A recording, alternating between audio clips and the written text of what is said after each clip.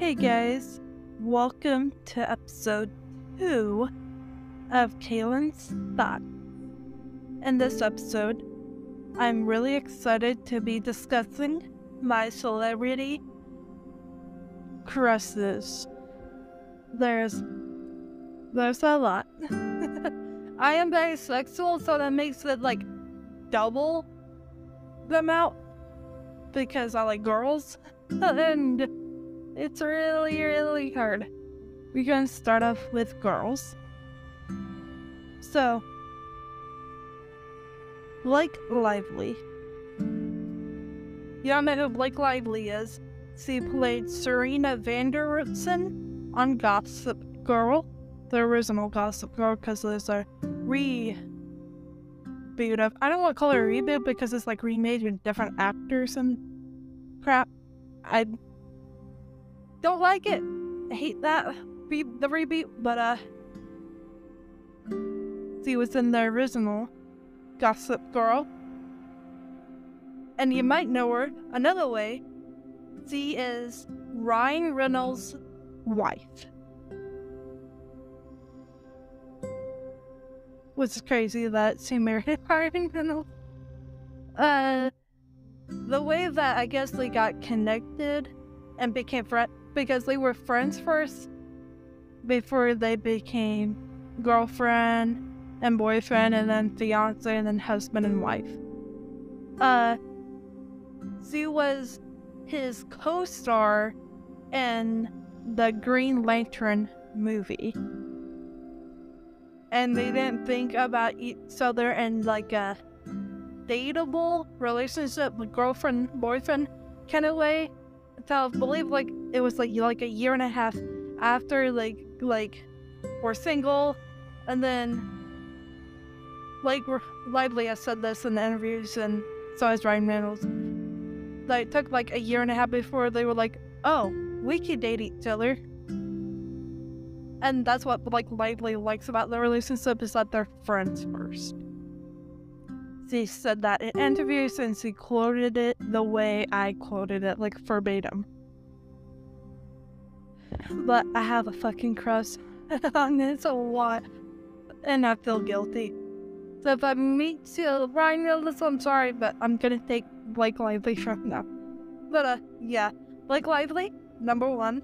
Well, number one, Blake Lively is like number 3. Number 1 is Megan Fox. Like, how could somebody not have a crush on Megan Fox? Yes, she is dating Machine Gun Kelly, and Machine Gun Kelly is incredibly lucky.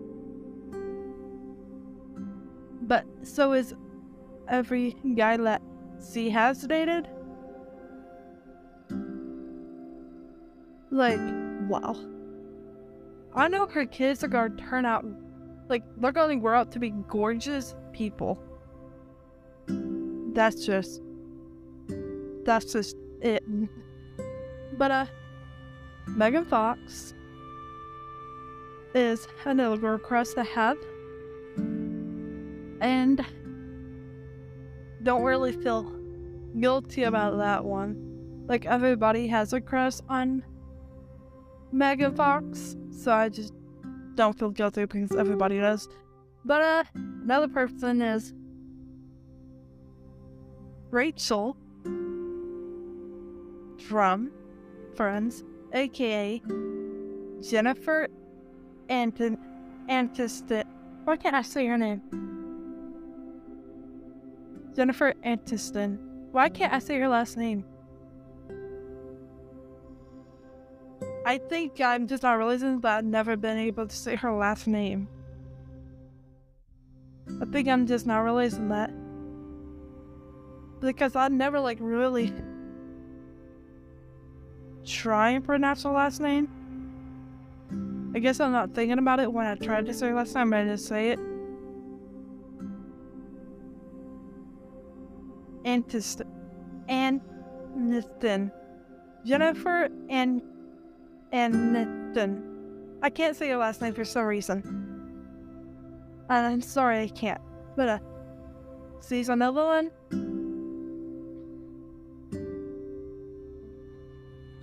some about her. And then we're gonna move on to, well, hang on. There's another Jennifer before. Jennifer Lopez. How could I go on without saying Jennifer Lopez?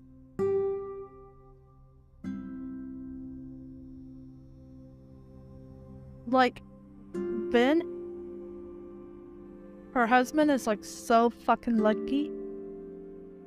Every guy that Jennifer Lopez has dated is lucky. But we're gonna move on to the men crushes. Number one, we're gonna start off with is Chad Michael Murray.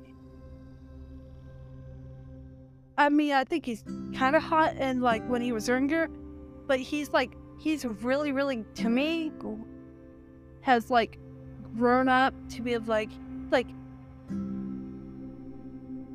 I think he's hotter at the age he is now. Like, he's so hot right now. Like, every clip I see of him that's been recently taken and posted on the internet, he's so fucking hot.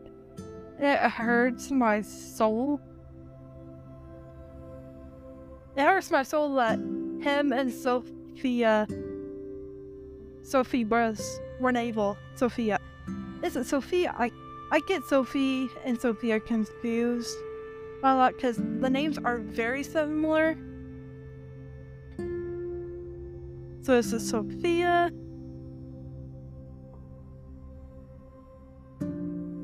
Sorry, I'm like Sophia Bush. Okay. Like, I already stated that they were never able to make their marriage work because they ended up divorcing. Like, I don't even think it was like a full year later. But it is what it is. Crush number 2. Cole Sprouse. I don't know, something about Cole Sprouse. I've always had a crush on him. Recently, though, I've started to have a crush on Dylan Sprouse, which I never thought in a gazillion years I would have a crush on Dylan Sprouse, but I do. And I have a crush on Stern Brother, but they are twins, so like, how could you only have a crush on Dylan or on Cole and not have a crush on Dylan? Like, they both look similar. Like, one day Cole can look like Dylan, and the other day Dylan can look like Cole. Like, so it's like, depends on what they looking like the day on who I have a crush on, I guess you could say. But yeah. Okay. Another guy I have a crush on is Blake Shelton. Yes, the country singer. He lives in the same city I do, but the town he lives in is like 3 hours away from where I live, so that sucks. But Blake Shelton, I don't know, like, ever since I've known Blake Shelton, I've had a crush on him. It was weird, but it is what it is. But Kevin Costner, yes, the guy from Yellowstone. What's with me? Like, I feel like I've have a crush on like 30, 40, 50, 60-year-old dudes. I don't know why, I just do for some odd reason. There might be something mentally wrong with me for that, but everybody that's like older, I guess you could say, like, they're just attractive to me for some weird reason. They just are. Which is, like, I want to figure out why that is. But if you ask me if I have a crush on any of the Kardashian people, I'm like sisters, the clan, I'm gonna have to say, I mean, Khloe's cute, I guess you can say. Khloe Kardashian. But I never really cared about them in that way of attractiveness. I mean, Khloe recently, she's becoming cuter and cuter. Hotter and hotter, I guess you could say. So I guess you could say I have a crush on Khloe. But that's about it. Like, Kourtney, Kim, Kylie Kendall, now. Chris, no. I would just feel a little weird having a crush on Chris. That's something. I would feel strange about. I don't know why, I just would. But, Taylor Swift has always been hot to me for some odd reason. I think everyone thinks Taylor Swift is fucking beautiful. Especially the pictures that have been posted from her Eras tour. She's smoking. And Joe Alwyn has lost big time. And yes, when I did find out about that they broke up when the news came out, I was incredibly devastated and sad. I guess you could say I grieved. I hate the way that sounds, but it's sad. They broke up, and the songs he was writing about him made their relationship sound like a billion times stronger than, I guess, the way it sounded, the way people are saying the way it ended was, the way people are saying it ended, it was just like, slowly, like, they just slowly stopped being a relationship. I don't know how you would say it. But they slowly stopped, I guess, caring for each other in a relationship kind of way. Which sucks, but Taylor Swift, what sources have been saying is Taylor Swift is fine. And Taylor Swift, a fan asked, I guess using a poster, I don't really remember, like, are you okay? And then Taylor Swift gave a thumbs up to that person. AKA meaning she's fine, she's A-okay. But like, she has to be kind of sad because it is the end of a relationship, like it or not. And that really does suck. Because I always thought that one day Taylor Swift and Joe Alwyn would get engaged and then get married and then have kids. And that's just not the way it has happened. Which a lot of people were shocked by because, like I just said, she's written a lot of songs about Joe Alwyn. One of them being London Boy, and then Cornelia Street. But now, one of the songs that wasn't about him is about him, aka the one with she basically sings on that song. It would have been fun if he would have been the one. Which, it is devastating. Even though it's been a month since that news has been out, it's still sad. Because everybody thought they were, I guess you could say, end game. And now I'm pretty sure everybody's wondering who she's gonna go off and date next. Like, Taylor Swift has dated every guy that everybody wanted her to date, I guess you could say. So I have no clue if she was to go off and date somebody again, who it would be. She can't go off and date no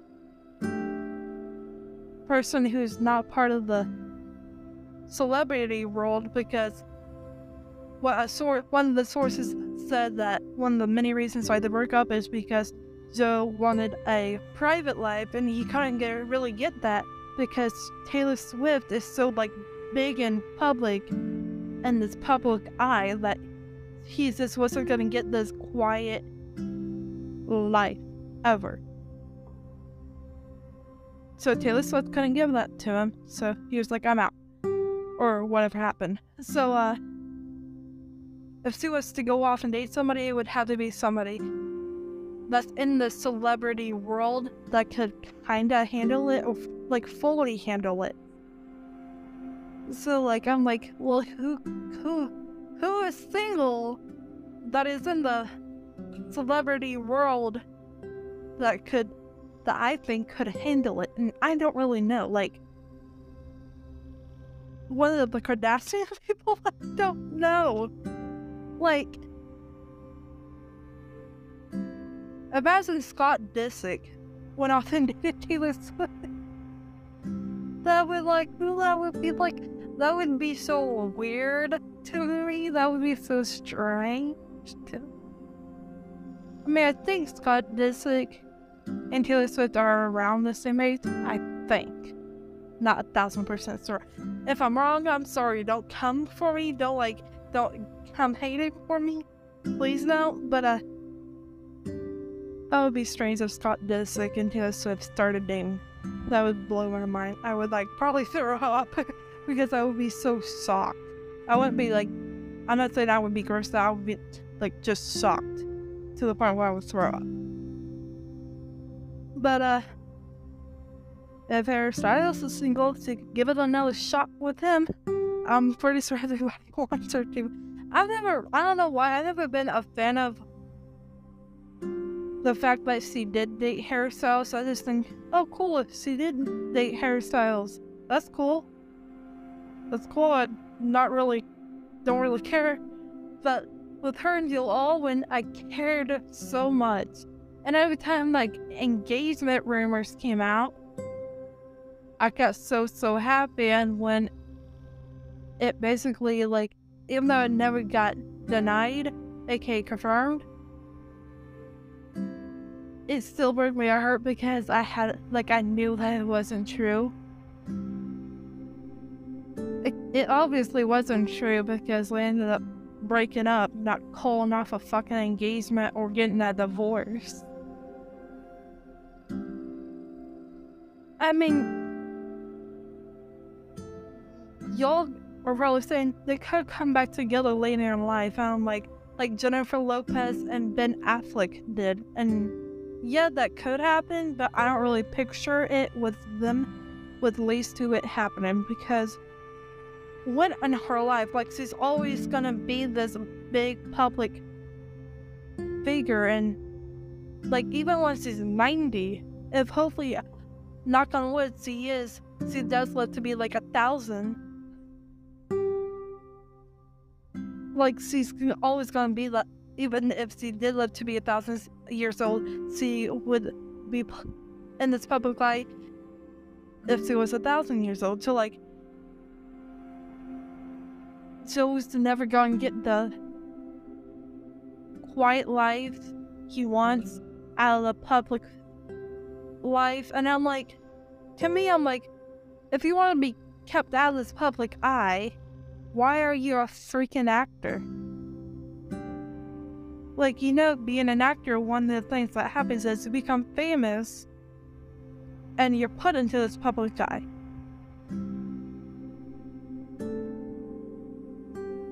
He probably wasn't expecting to start dating Taylor Swift out of nowhere, but he knew that it was already pretty much a big thing whenever they did start dating. So he knew at some point that this wasn't gonna last forever because he was gonna get tired of him being forced to be in the public eye. And everybody is now assuming that he cheated on Taylor Swift, and I'm just I think y'all are just pulling stuff out of the air because you want a definitive answer, you want a real answer to why they broke up. And I don't think Joe Alwyn would be the kind of, because that's real fucked up if he did do that. But my opinion, my thought is, he didn't cheat on her. I just don't. I just don't see that happening where he did cheat on her. That would be horrible if that is what happened. And the sources are not saying shit about it because they want to keep his image clean.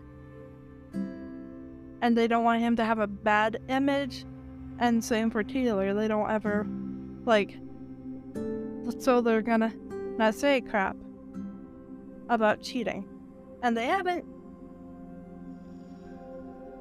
I mean, no more news about their breakup has come out. Sources aren't coming out to say more shit about their breakup, which is to be expected because they're saying like it just happened naturally. And another reason is he wanted a quiet life, so when it happened, he was like, okay, I'm gonna get what I want now, a quiet life. But I'm gonna bring episode 2 to a close here. I'll see y'all in episode 3. I will give you a hint about what episode 3 is gonna be, but I have no idea, so it'll be like, I guess we can call it a surprise episode. And I'm posting episodes every Monday, so I'll see y'all next Monday with a new episode. Peace, guys. Bye.